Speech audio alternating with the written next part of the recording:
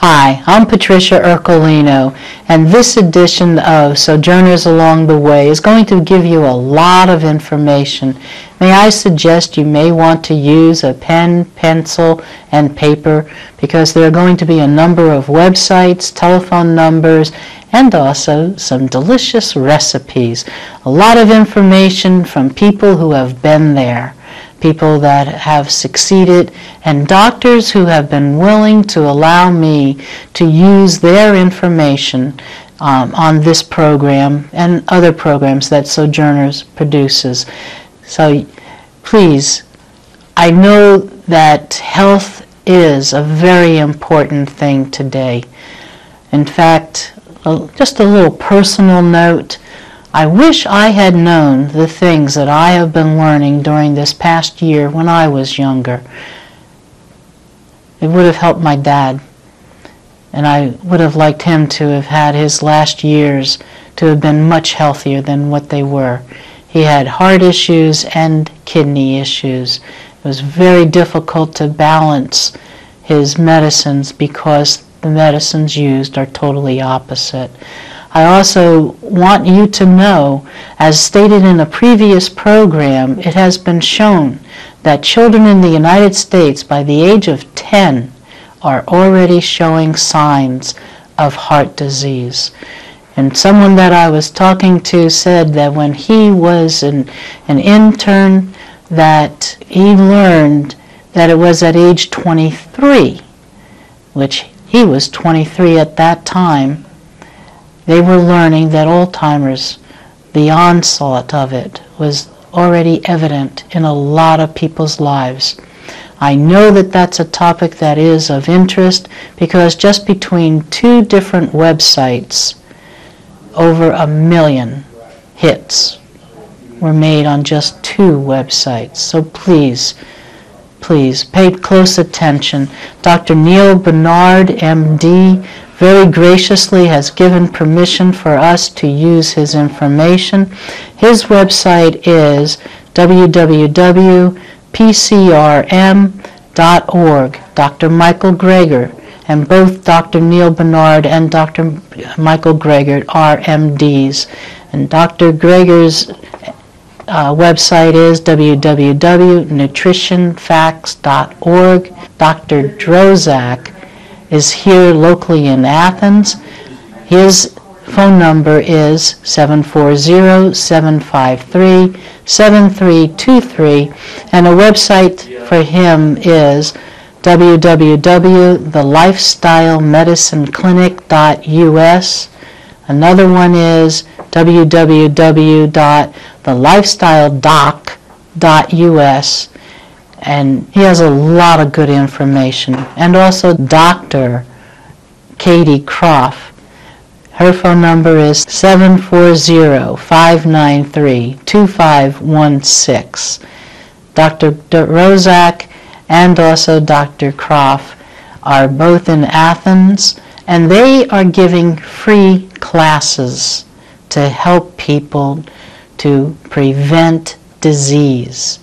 And I applaud both of these doctors that are here in Athens, Ohio, because they left lucrative practices to go into lifestyle medicine because they saw the success. They saw it is possible to prevent disease through lifestyles.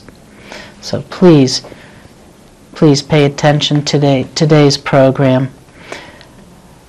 A couple of programs, Sojourners Along the Way, introduced you to Arlene Basel, who is a chip foodie, and we're using part of a clip to show you how she suggests to cut a pepper, because one of the recipes is stuffed peppers, but this can be used, you can modify it and use it for the dish that is going to be given to you.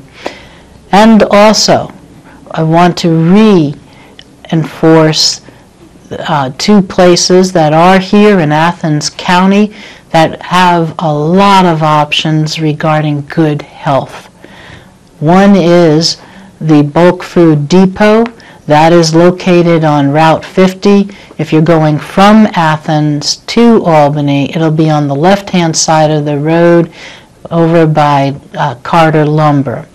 And also the pharmacy, which is on Stimson Avenue. The people at both of these places are very friendly and want to be helpful. So Sojourners Along the Way invites you to learn about good health today. My name is Alan M. Cohn, and I am almost 83 years old. Next month, as a matter of fact. I have Alzheimer's disease. That's the bad news. The good news is that with the help of my neurologist, I have found an effective treatment for this miserable disease. Even though the experts say that's impossible, I saw my father die of this disease, and I swore that it would not get me, and it won't. Now, I have a bad heart. That'll probably get me, but it isn't going to be Alzheimer's. About 8 years ago, almost 9 years ago, I began to exhibit the symptoms. Lost the ability to drive and find my way home. Lost the ability to walk and find my way home. Lost the ability to write. Lost the ability to read. Lost the ability to even speak a single cohesive sentence and remember where I was going. And they were looking for an Alzheimer's home for me. Instead, I came down here to Palm City, Florida, where my son-in-law, an otolaryngologist, found a very good neurologist for me. She put me on an acetylcholinesterase inhibitor called Razidine, gradually increased the dosage, and that'll give you several months of mental clarity until it fails. But it doesn't have to fail, and that's what I discovered.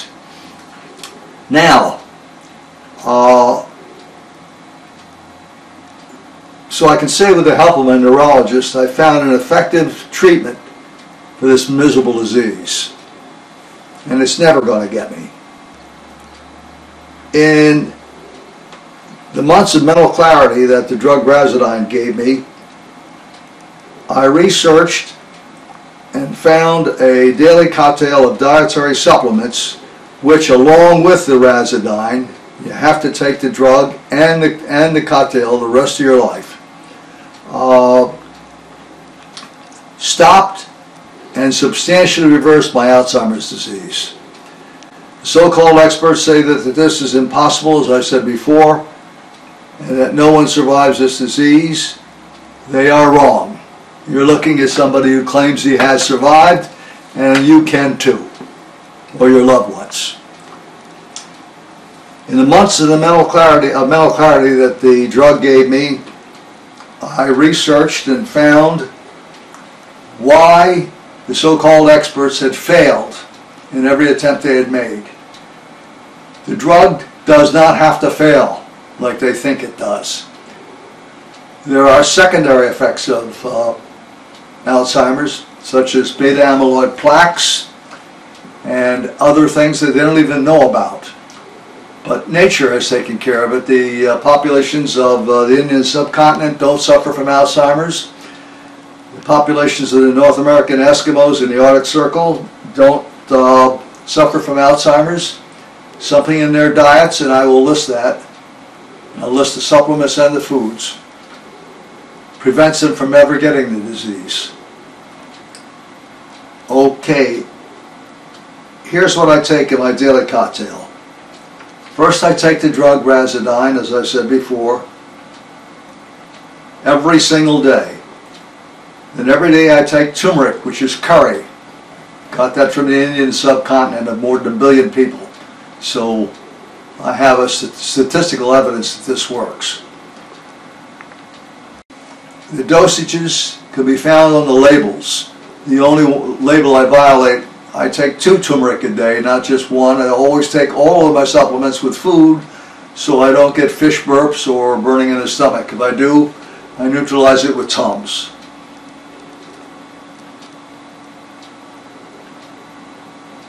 I also take omega-3 fish oil supplements with high amounts of DHA. I put organic flaxseed meal on my morning cereal, but not everybody can convert that to omega-3, so that's just sort of an insurance policy. I also take the following vitamins and foods. Take vitamin D3 and B12. Both of these are hard to assimilate after you're past the age of 55. So I take the supplements, and B12 is even harder to assimilate. The supplements sometimes don't work. So I eat chicken livers or giblets, which is the heart, liver, and gizzard of poultry. The foods you don't have to take every day. The foods you can just take 2 or 3 times a week. The supplements, however, have to be taken every day along with arazidine, without fail. Always with meals, by the way. Now, the cold water fish, an example of those are wild salmon, cod, haddock, and tuna fish. I also eat lots of curried foods, again, using Tums to put out the fire if I get a fire in the stomach. I take a multivitamin and mineral supplement, but no iron. I do that daily, but I'm not sure how important that is or how functional it is. I do that just also as an insurance policy. That's it. That's the whole formula right there, but there's more to tell in the story. As I said, you must take the drug and these dietary supplements and every day of your life or you will regress. It takes several months for this cocktail to work, and I emphasize that you must continue to take this entire cocktail. The food's not necessarily every day, but the cocktail every single day along with the arazidine for the rest of your life, which is not a bad price to pay to stay alive and to keep your brains alive. I had already had a radical brain shrinkage by the time I started this treatment, and I still came back. I posted a YouTube series under the title Al's, apostrophe S, Alzheimer's, that's of course apostrophe S, Al's Alzheimer's Diet, telling why this cocktail works and why the medical world will not approve this cocktail. Of course, there is no pot of gold for big pharma in this effective treatment, and the FDA will not approve either. Even your neurologist will not openly approve, but you must tell him or her that what you are doing. They will keep records and eventually get together to force the medical experts to accept this treatment, because believe me, if it works on me, it's going to work on anybody and everybody who needs it. And the Federation of American Alzheimer's Associations has predicted that by the middle of the century, the year 2050, more than 100 million people will be suffering and dying from this terrible disease, and their families will be suffering right along with them. This does not have to be, and this cocktail will prevent this from happening. In fact, there's even evidence that the supplements, even without the arazidine, the acetylcholinesterase inhibitor, might prevent you from ever getting this disease in the first place. But if you already have it, you have to go to a neurologist, tell her what you're doing. Don't expect her to approve it, but she won't stop you either, she or he. And I'm counting on the neurologist to back this up as they see and get statistically significant samples of recovering patients, which has never happened before. I have already reported, as I said to you before, in a series, I think 5 or 6 items, about less than 20 minutes, all the details as to why this works. All of the statistical evidence and the populations which don't get it. Please report your successes to my son at the following email address: defeatad@gmail.com. So, Doctor, Alzheimer's has become such a big problem in this country. you're an educated woman, you're a doctor, you do your research, you find something that you think might, start a spark or something, but it had trouble catching on. Why is that? Why weren't more people saying, hey, let's look into this? Right. I know I did everything I could think of to try to get this information out. The medical food was still a year away from being out on the market, and it was available over the counter. I knew as coconut oil, and then I learned that MCT oil is available over the counter too. I just bought it for $9 a bottle, a 4-pack on Amazon the other day. I mean, that's a very inexpensive treatment, and that's enough to last for months. Okay. I started a letter writing campaign, and my sister Angela suggested that the first one I write to is Supreme Court Justice Sandra Day O'Connor. She was on the Alzheimer's study group. Her husband had Alzheimer's at that point, and that seemed like a very logical place to start. And I basically wrote her a letter relaying, what I have told you, what I had learned about this medical food and how it would work, and that it did work. And I realized my husband's only one case, but he's proof of that this is possible, and that if he responded, other people would respond. And what I suggested was that this this concept regarding this medical food needed to be looked at urgently, so that this information would get out to the masses, people, so that they could try this. And they did have clinical trials. They were relatively small trials. It wasn't just purely speculative, and they had a longer study with 152 people that, again, showed over a period of months that there was improvement in roughly half the people that took it. So, I felt like this is the best thing out there, for Alzheimer's. There's really nothing else, that offers anybody hope. I just felt that they needed their medical people to look at it. If it seemed reasonable, put it on the fast track, do the clinical trials, whatever needs to be done. And but it being a food, what is the harm in people trying it in the meantime? So I basically got almost no response. The letter to her was forwarded to the Alzheimer's Association, and they basically said, well, we'll look at this and we'll get back with you. And then I didn't hear anything. And 6 weeks or so later, I sent them another letter. But in the meantime, I wrote to politicians, media people, Fox, CNN, everybody, just to try to get somebody to pay some attention to this. And it was very frustrating, because there are, over 5 million people in the United States suffering from this, and almost 30 million worldwide. And coconut oil is readily available, and it's on the shelf. And I remember seeing a documentary that was put out by the Alzheimer's Association. I was watching it, and this man on there said, for all we know, maybe there's something on the shelf that could help people with Alzheimer's. And I'm screaming at him, there is, but nobody will listen to me. So it was very frustrating. And the other thing too, that I learned fairly early on was that there was a ketone ester in development at the NIH. And it's the ketone, same ketone, that your body produces when you consume the medium chain triglycerides, or when you break down fat. Dr. Richard Veach at the NIH has been working on this since the 1990s, and he came up with a formulation around 2006 that can be consumed, and your liver will convert it. Part of it's already ketone, and the rest of it is converted to ketone. Crosses the blood-brain barrier. He showed in some of his studies that it would, neurons and of Parkinson's and Alzheimer's models, there are more survivors of neurons that are exposed to this ketone when they put them into cultures. And so it needed clinical testing, but he's basically being ignored.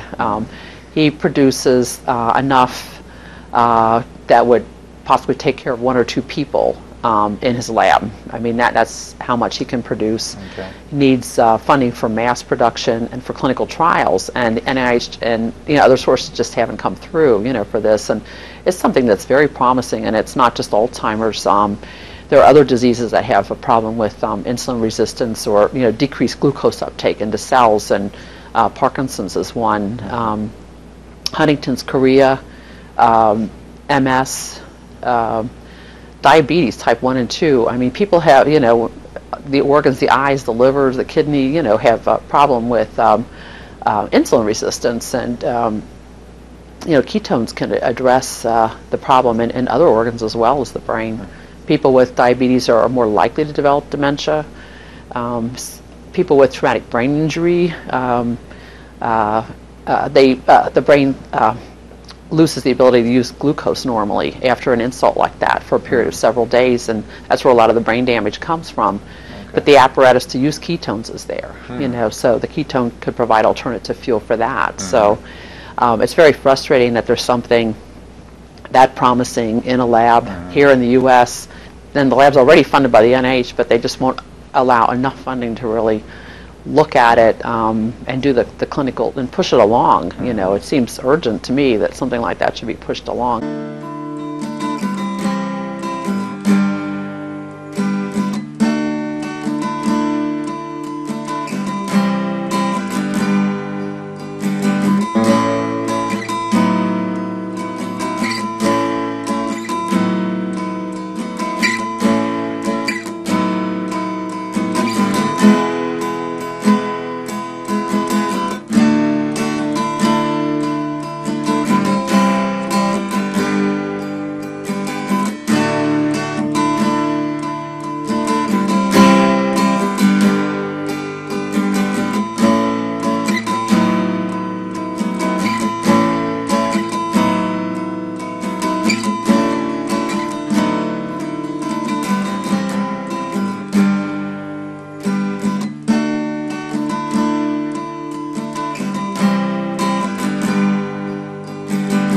My amazing, sweet, and beautiful mother was diagnosed with Alzheimer's disease in March 2009. There are 7 stages through the slowly progressive disease of Alzheimer's. These stages build upon one another and often overlap, making it difficult to know where a person is in the disease progression.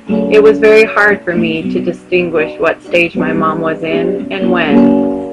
However, now that there is little doubt she is fully in stage 6 and I understand these stages better, I feel very strongly that I need to make this video in hopes that it will help someone watching get diagnosed sooner.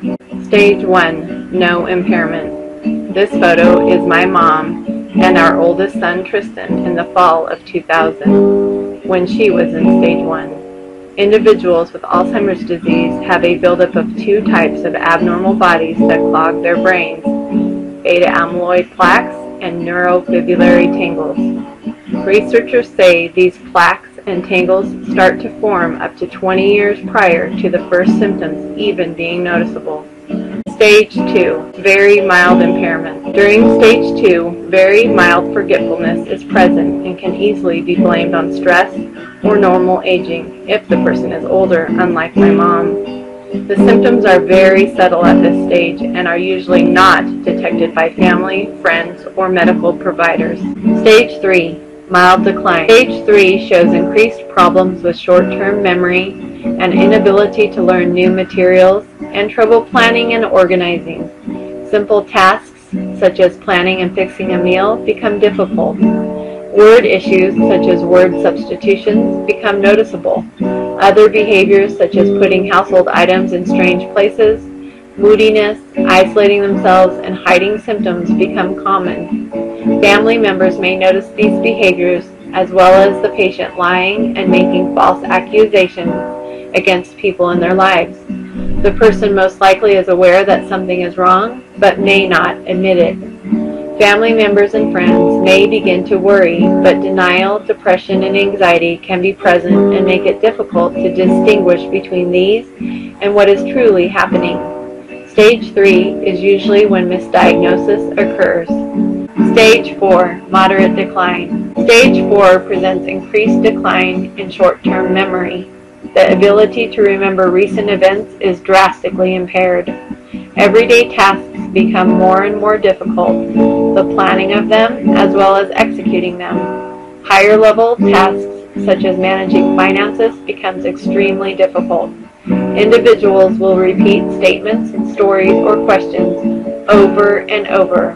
They may also dress inappropriately no longer participate in hobbies, have mood swings, and have paranoia. So, in fall 2008, I started searching for the best doctor I could find. Dr. Bernick of the Lou Ruvo Cleveland Clinic for Brain Health in Las Vegas, Nevada, diagnosed my mom with Alzheimer's in March 2009. A diagnosis of Alzheimer's is never 100%, but he felt my mom had either frontotemporal dementia, Pick's disease, or Alzheimer's. After comparing scans from 2007 and 2009, he felt Alzheimer's was the best diagnosis as she had shrinkage throughout her brain. People often ask me if my mom knows she has Alzheimer's, or they will ask me how she reacted to this diagnosis. Many people will acknowledge and comprehend that they have this disease. This was not the case with my mom. Stage 5 presents severe gaps in memory and judgment. Safety and personal hygiene become major issues. Alzheimer's patients will need assistance to manage day-to-day with all activities. Their conversations may be repetitive or become fixated on one subject. They no longer have the ability to understand complex ideas. However, they can usually remember significant details about themselves and their lives. Hygiene became more and more of an issue as this stage progressed.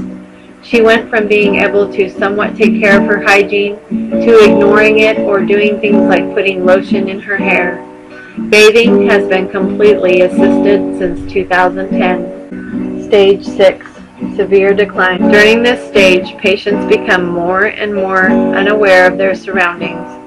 They may know their own name and will probably distinguish between familiar and unfamiliar people, but won't know family or friends' names, who they are, or why they are familiar. They will not be able to identify familiar objects or use them correctly. Caregivers will need to provide assistance with normal everyday tasks and activities such as toileting, bathing, dressing, and eating. Conversation may not make sense as words and sounds become tangled and jumbled. Anxiety presents itself in wringing of the hands, shredding tissues, repetitive actions, or picking at clothing or skin. Sundowning behaviors are most apparent at this stage. Sundowning is when such behaviors as agitation, suspiciousness, delusions, aggressiveness, repetitive behaviors, pacing, and wandering become more noticeable during the late afternoon and early evening. Sundowning can be hard to cope with for caregivers. Stage 7. Very severe decline. Stage 7 is the final stage of this devastating disease. Complete care is required. The patient will not recognize their surroundings or themselves.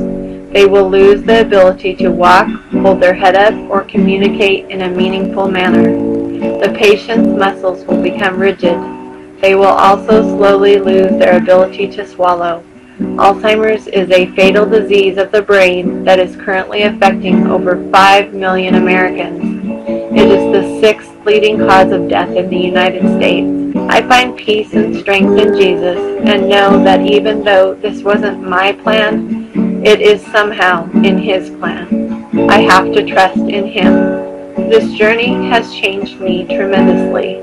I never felt I had what it takes to be a caregiver, but this is God's will. I feel strongly that God's purpose for me is bigger, so I not only do my best to care for her, but I also document our journey, making videos like this one, in hopes it will somehow help others. I feel extremely blessed and honored to have time with my mom.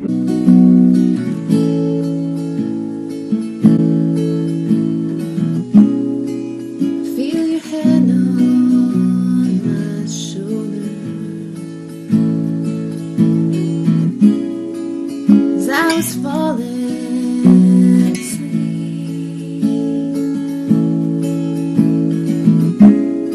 I dreamed of houses just like this one,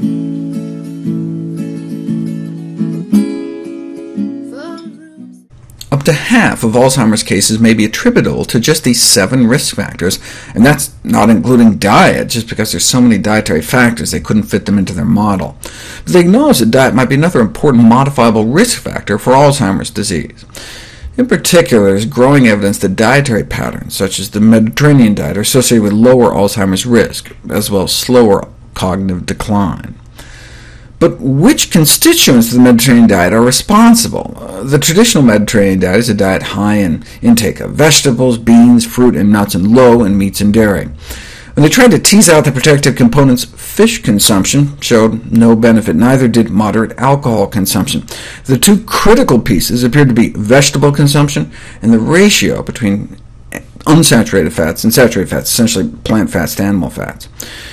In studies across 11 countries, fat consumption appeared to be most closely associated with the prevalence of Alzheimer's disease, with the lowest fat intake and Alzheimer's rates in China to the highest fat and Alzheimer's rates in the United States.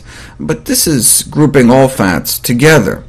Harvard researchers examined the relationship between the major fat types to cognitive change over 4 years among 6,000 healthy older women, and found that higher saturated fat intake was associated with a poorer trajectory of cognition and memory.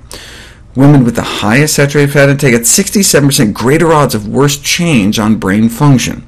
The magnitude of cognitive change associated with saturated fat consumption was equivalent to about 6 years of aging, meaning women with the lowest saturated fat intake had the brain function of women 6 years younger. What if one already has Alzheimer's, though? Previously, this group of Columbia University researchers reported that eating a Mediterranean-style diet was related to lower risk for Alzheimer's disease. But whether a Mediterranean diet, or any diet for that matter, is associated with subsequent course of the disease and outcomes had yet to be investigated until now. They found that adherence to the Mediterranean diet may affect not only risk for Alzheimer's disease, but also subsequent disease course. Higher adherence to the Mediterranean diet was associated with lower mortality, and the more they adhered to the healthier diet, the longer they lived. Within 5 years, only 20% of those with high adherence died, with twice as many deaths in the intermediate adherence group. In the low diet adherence group, within 5 years, more than half were dead. And by 10 years, 90% were gone. 80% were gone, or less than half. And by the end of the study, the only people still alive were those with high adherence to the healthier diet. Intake of saturated fats and added sugars, 2 of the primary components of a modern Western diet, is linked with the development of Alzheimer's disease. Now, there's been a global shift in dietary composition from traditional diets, high in starches and fiber, to what's been termed the Western diet, high in fat and sugar, low in whole plant foods. What's so great about fruits and vegetables? Plant-derived foods contain thousands of compounds with antioxidant properties, some of which can traverse the blood-brain barrier and have neuroprotective effects by assisting with antioxidant defense. There's this concept of brain rust, that neurodegenerative diseases arise from excess oxidative stress. But nature has gifted humankind with a plethora of plants, fruits, vegetables, nuts, and the diverse array of bioactive nutrients present in these natural products may play a pivotal role in prevention, one day even perhaps cure, various neurodegenerative diseases such as Alzheimer's disease. Accumulated evidence suggests that naturally occurring plant compounds may potentially hinder neurodegeneration and even improve memory and cognitive function, as I've shared in my videos about blueberries and strawberries, and treating Alzheimer's with spices like saffron and turmeric. Vegetables may be particularly protective, in part because of certain compounds we eat that concentrate in our brain, found in dark green leafy vegetables, the consumption of which are associated with lower rates of age-related cognitive decline. When you look at systematic reviews on what we can do to prevent cognitive decline, you'll see conclusions like this. The current literature does not provide adequate evidence to make recommendations for interventions. Same with Alzheimer's. Currently, insufficient evidence exists to draw firm conclusions on the association of any modifiable factors with risk of Alzheimer's disease. They cite the lack of randomized controlled trials as the basis for their conclusions. RCTs are the gold standard used to test new medicines. You randomize people in 2 groups, half get the drug and half don't, to control for other factors. The highest level of evidence necessary, because drugs may kill 100,000 Americans every year. Not overdoses, not medication errors, not illicit drugs, just regular FDA-approved prescription drugs, the 6th leading cause of death in the United States. So you better make absolutely sure the benefits of new drugs outweigh the life-threatening risks. But we're talking about a healthier diet and exercise. The side effects are all good, so we don't need the same level of rigorous evidence to prescribe them. A modest proposal was published recently in the Journal of Alzheimer's Disease, an editorial calling for a longitudinal study of dementia prevention. They agreed that definitive evidence for the effectiveness of dementia prevention methods was lacking, so we need large-scale randomized trials. Let's start with 10,000 healthy volunteers in their 20s, split them into 5 groups. There's evidence, for example, that traumatic brain injury is a risk factor for Alzheimer's because people with head injuries appear more likely to get the disease, but it's never been put to the test, so let's take 2,000 people and beat half of them in the head with baseball bats, and the other half will use like styrofoam bats as like a control. Until we have randomized controlled data, we can't just have physicians running around telling people not to get hit in the head. We should probably chain 1,000 people to a treadmill for 40 years and 1,000 people to a couch before recommending exercise. 1,000 forced to do crossword puzzles, another 1,000 forced to watch Jerry Springer reruns. Lots of meat and dairy or not for the next 40 years. And, we can hook 1,000 folks on 4 packs a day just to be sure. Look, we help our patients to quit smoking despite the fact that there's not a single randomized controlled trial where they, held people down and piped smoke in their lungs for a few decades. It's time to realize that the ultimate study in regards to lifestyle and cognitive health simply cannot be done, right? Yet the absence of definitive evidence should not restrict physicians from making reasonable recommendations based on the evidence that is available.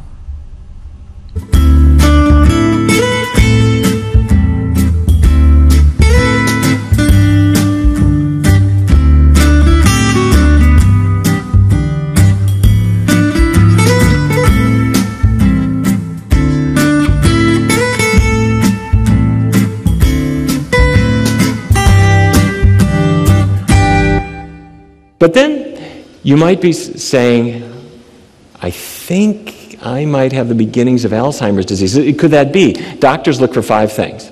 They first look for, can you learn and remember?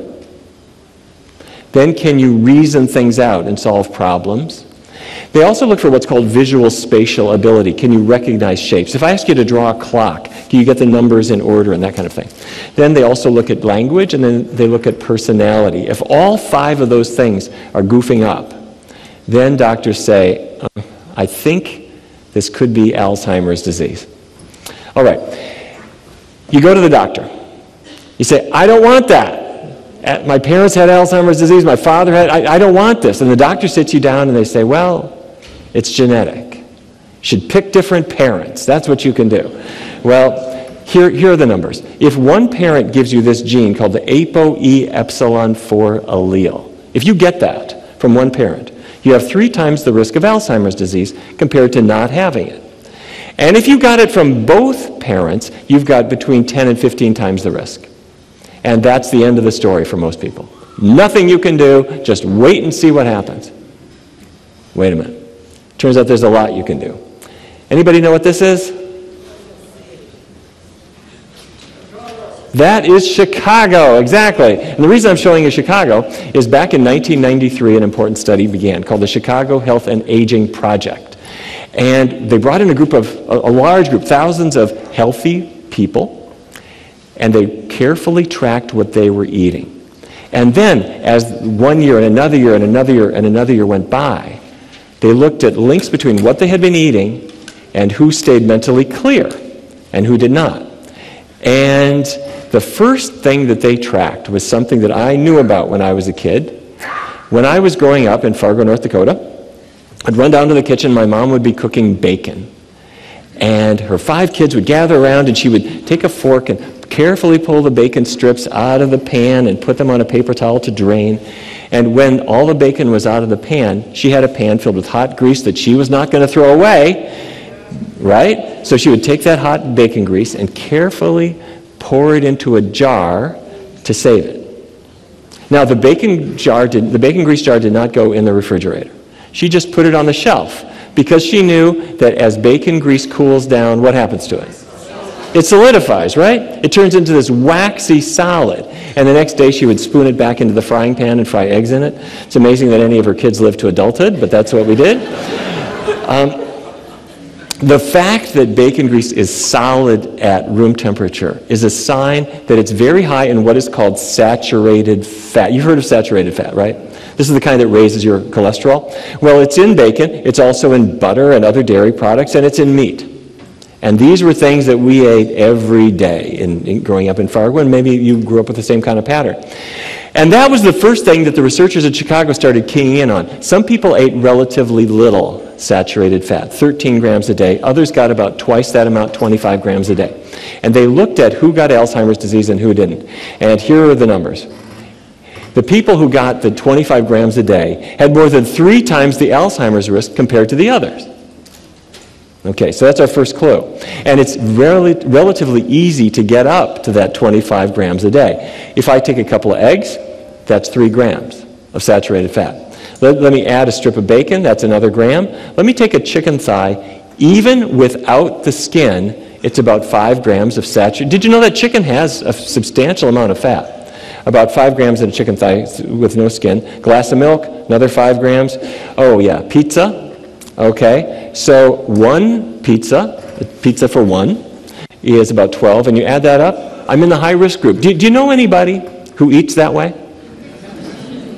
Everybody eats that way. This is the way Americans eat. Okay, but it's not just Alzheimer's disease. Researchers in Finland said, what about this mild cognitive impairment? You remember me talking about this condition where you're still yourself, but your memory is starting to be bad. They brought in a group of people, and they were 50 years old when they brought them in. They tracked them up into their 70s, and they looked at who got mild cognitive dementia, who didn't. And they tracked their saturated fat. Some were low, some were high in saturated fat. And here are the numbers. The people who got this bad fat had a lot more of the mild cognitive impairment also. So there's something about bacon grease and dairy fat and so forth that is harming the brain. Now, what about people who have that gene? Remember the ApoE epsilon 4 allele, the one that condemns you? Well, they looked at those folks. Some people who had that gene avoided bad fats. Some people who had the gene didn't avoid them, and they had a high fat intake. Here are the numbers. Dramatic difference. So, in other words, the people who had the gene, but they were avoiding the bad fats, tended to keep their memory. The people who had the gene and ate the bacon grease and so forth, their memories went. Is this making sense? Okay. So, oh yeah, what about that? What about that? Well, you go into a typical donut shop, and the donuts are frying in, you know about trans fats, right? Partially hydrogenated oil. This is the shortening they put in there. It's solid when they put it in. It heats up and it liquefies, and it has that mouth feel that people like. It's in a lot of snack foods. And in Chicago, some people ate relatively little. Some people ate a lot of it. And here are the numbers. Dramatic difference.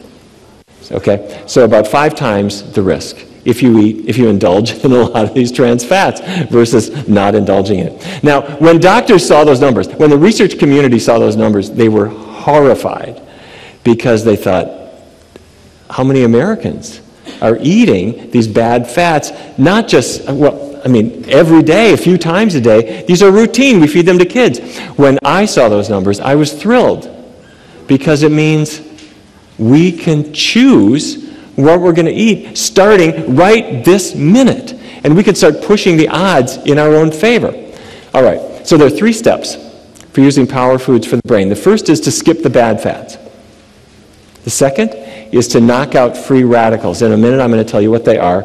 And the third thing is to exercise your brain. We're going to cover all of them. Okay, first, let's start with skipping the bad fats. All right, so I'm in Chicago and I'm eating all these bad things. Can I make some changes? Well, I better because my risk of Alzheimer's is high. So, what can I do? Let me get rid of that glass of milk. How about that? We'll get rid of that and we'll have, how many have tasted almond milk? It's fine, right? Very tasty, has no saturated fat. So if the numbers in Chicago apply to me, I just cut my risk of Alzheimer's disease because I got away from the saturated fat. Can I do better than that? Can I get rid of more foods? Easily, sure. Let's get rid of that bacon. How about having veggie bacon instead? Let's get rid of the eggs. How about a big bowl of oatmeal with blueberries and strawberries? Let's get rid of that chicken thigh. I'll have a big submarine sandwich filled with all the veggies. And how am I going to do? Well, if the research numbers apply to me, my Alzheimer's risk just fell even more. Is there something else that I can change?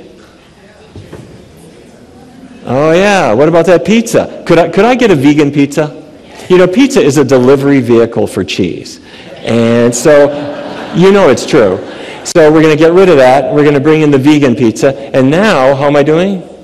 Well, I can't tell you because nobody in Chicago eats that well. But, however, there are some people who eat that well. In Loma Linda, California, diets vary dramatically. And people at Loma Linda University tracked a group of what they called heavy meat eaters. And over a 6-year period, they looked at who was gradually losing their brain function, and they compared them with a group of vegetarians. The vegetarians did a whole lot better, okay? All right, so, by the way, you do need some fat, right? This is not a zero-fat diet, and the brain actually does need some good fats. So which fat is best for the brain? Is it A, corn oil, B, peanut oil, C, sunflower oil, or D, olive oil?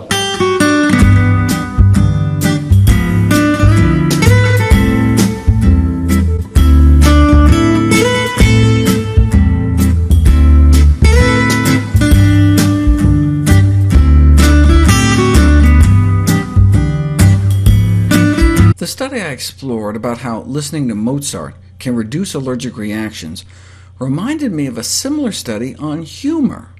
Take a bunch of people with dust mite allergies, half watched Charlie Chaplin, half watched the Weather Channel, then they injected them with dust mite poop, and the allergic response was significantly reduced after viewing the humorous video for a matter of hours, suggesting that the induction of laughter may play some role in alleviating allergic diseases. But might it suppress our immune system too much? No. Have people watch a comedian for an hour, and their natural killer cell activity goes up compared to watching nothing, and their white blood count goes up, the number of immune cells in their bloodstream. The level of immune-boosting interferon goes up and stays up the next day, and the same with antibody production, pumping out more antibodies because yesterday you saw some video. So humor seems to offer the best of both worlds, of preventing the overreactive allergic response while boosting immune protection. But you actually have to laugh. The more you laugh, the better your natural killer cell activity gets, but exposure to a humorous video alone did not significantly affect immune function. Those that didn't laugh, maybe because it was a Bill Cosby video, did not benefit, reinforcing that it's not the funny video that improves immune function, but our laughter in response. Because of the role natural killer cells play in viral illness and various types of cancer, the ability to significantly increase their activity in a brief period of time using a non-invasive method could be clinically important the next time you have a cold or cancer. Laughter, like music or healthy food, offers potential benefits without any risk, or almost any risk. You've heard of side-splitting laughter, 67-year-old woman attending laughter therapy sessions, and evidently rapture led to rupture. Thankfully, you can't actually laugh your head off, but you can laugh until you wet yourself. It's called giggle incontinence in the medical literature, actually quite common in women, and no laughing matter. So the next time you're in the theater, should you choose the comedy over a tearjerker given the benefits of humor? Not necessarily. If you take people with a latex allergy and have them watch a weather video versus a heartwarming drama, viewing the weather information video did not cause emotion with tears, I should hope not, and it failed to modulate allergic responses. The tearjerker, however, successfully reduced the allergic response, but only in those whose tears were actually jerked. So to improve allergies, laughing works, crying works. I laughed, I cried, it was better than cats, especially if you have a cat allergy. Anything else you can do? Kissing. There's actually a whole science of kissing, which sounds a pleasant enough college major until you realize it's about all the diseases you can get. But if you take people with seasonal pollen allergies or dust mite allergies and have them kiss someone in a room for 30 minutes, they have a significant reduction in their allergic reactions for both the pollen and the dust mites. Whereas if you just have them hug for a half hour instead, no benefit. Bottom line, kissing significantly reduces allergic responses in patients with both allergic rhinitis, runny nose, itchy eyes, or allergic dermatitis, like a rash. Collectively, these findings indicate that the direct action of love may be beneficial, though evidently cuddling wasn't quite direct enough. With all the side effects of antihistamine allergy drugs, you'd think it'd be easy to get people to sign up for the study, but since Sojourners along the way focused on Alzheimer's disease, we thought it might be helpful to give some recipes that would be helpful in battling against this disease. The recipes are all from Dr. Neil Bernard's book, Power Foods for the Brain. About any recipe, just remember it's a framework to work from. You can alter it as long as it's healthy, any way that you would like. The first one is even called Brain Boosting Salad Recipe, and the recipe that is given serves 2 as a main dish or 4 as a side dish. And it talks about the colors and the texture, how they're going to entice you that you'll want to eat this delicious salad. The ingredients are red onion, Mexican gray squash or zucchini, a cucumber, small tomatoes, a cup of sliced red cabbage, stalks of celery, and 2 ears of corn. And if you want, a pinch of sea salt and a small lime. A suggestion that is optional is to use tomatillos, and it gives you the directions on how to prepare them in Dr. Neil Bernard's book, Power Foods for the Brain, which you can go online and get the entire recipe, not just here on the TV program. Sweet potato burritos recipe. Sweet potatoes are really being focused on nowadays for how good they are for our bodies. They're a great antioxidant, and it strengthens your memory and immune system. So we highly, highly want to recommend dishes that include sweet potatoes. This one is sweet potato burritos, and this recipe would serve about 4 people. You will use, obviously, sweet potatoes, frozen corn kernels, and low-sodium black beans. And I want to put in a plug for black beans. They are also getting a lot of attention nowadays because beans are good for our bodies. They help our bodies. High fiber, so that's a good thing to use. You'll also use green onion, fresh lime juice, chili powder, and of course if you don't like chili powder you don't have to put it in, sea salt, and freshly ground pepper. Use whole wheat tortillas, and of course the type of salsa that you like, and shredded lettuce. There are several options given about how to put them all together, and I hope you will enjoy it. For our pancake lovers, there's even a blueberry buckwheat pancake recipe. Whole grain, that's another thing. Try to incorporate whole grains into your diet because that will help on many levels. Food can be used to help our bodies to get better. There is medical evidence. Please get well acquainted with Dr. Neil Bernard and Dr. Michael Greger. Both of them have given Sojourners along the way permission to use all of their materials, and so we are offering them to you now. So please make these blueberry buckwheat pancakes. Doesn't that sound delicious? They're a whole grain pancake that you can make, and buckwheat flour, whole wheat pastry flour, flaxseed meal. Flaxseed is another thing that is good for our bodies. A teaspoon of aluminum-free baking powder. And aluminum is something we need to be guarding against. It does not do good things for our bodies. Sea salt, rice milk. There are other milks out there. They are trying to suggest that we get away from the regular milk that maybe all of us grew up on, but soy milk, rice milk, there's almond milk. Find out which one you like the best, and then use that. Exchange. Do an exchange. Do little bits at a time, but make some changes, and they will be beneficial for your health.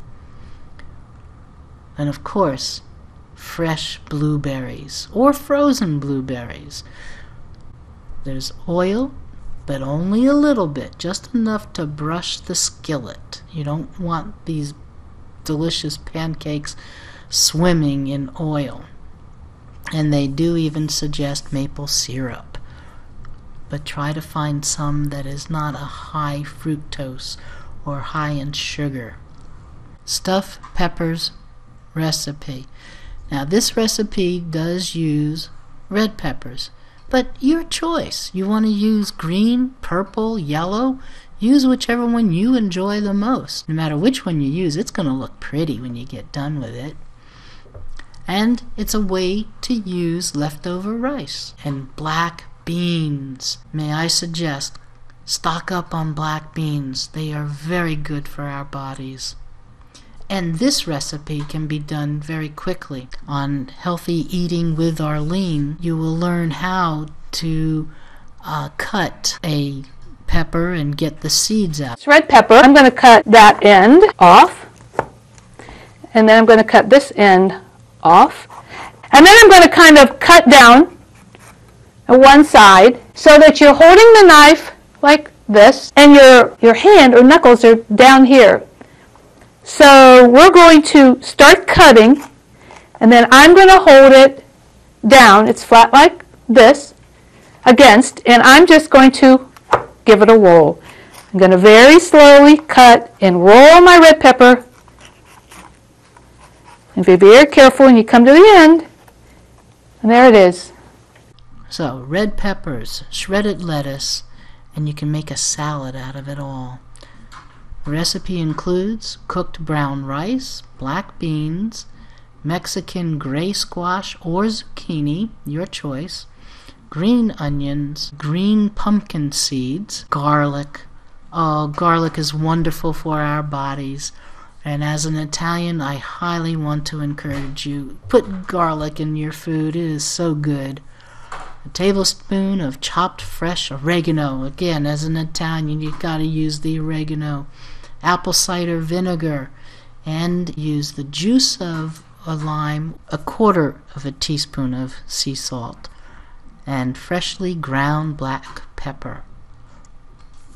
You want to use red bell pepper, green bell pepper, whatever color you want, and then optional is salsa.